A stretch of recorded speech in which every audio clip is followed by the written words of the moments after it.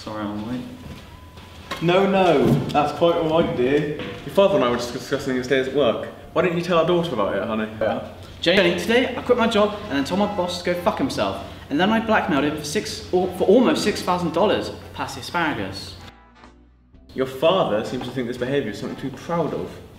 And your mother seems to prefer I go through my life like a fucking prisoner while she keeps my dick in a mason jar under the sink. How dare you talk to me like that? And I marvel that you can be so contemptuous of me on the same day that you lose your job. It's not like, whoops, where did my job go?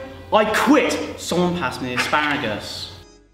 Under the added pressure of being the sole breadwinner now. I already have a job. No. Don't give a second thought as to who's going to pay the mortgage. You want to leave it all up to Carolyn. You mean you're going to take care of everything, Carolyn? Yes, I don't mind. I really don't mind everything.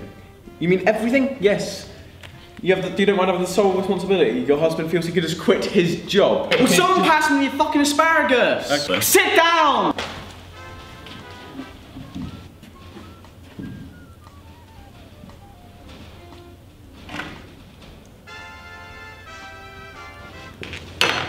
I'm sick of tired being treated like I don't exist. You two do what you want, whenever you want, and I don't complain. Oh, you don't complain? Oh, excuse me, I must be psychotic then. Because if you don't complain, what is this? Am I locked away in a padded cell somewhere, hallucinating? That's the only explanation I can think of.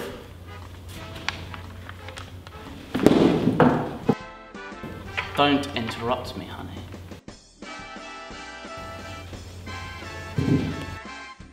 Oh, and another thing, from now on, we're going to alternate our dinner music because quite frankly, and I don't think I'm alone here, I'm really sick and tired of this Lawrence Welk shit.